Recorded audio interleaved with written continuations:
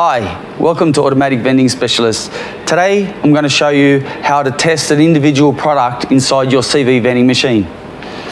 First, we need to open our door and locate our mode service button, which is the blue button inside this hole. We depress that one time and the display shows service mode. Please press enter. Enter key being the hash key, and then it will say diagnose on the screen. We will hit the star button to scroll through the menu until we find single selection select. You can choose any selection within the vending machine in which you want to test.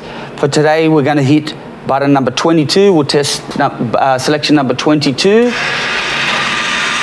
and it will complete the vend.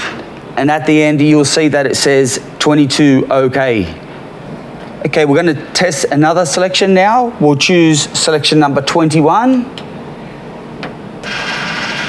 Machine is vending number 21, and on the screen displays 21's OK.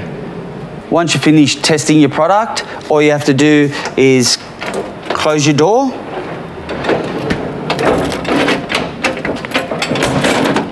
and it'll go back into operation mode. That's how you test a single selection in a CV vending machine. Thank you from everyone here at Automatic Vending Specialists.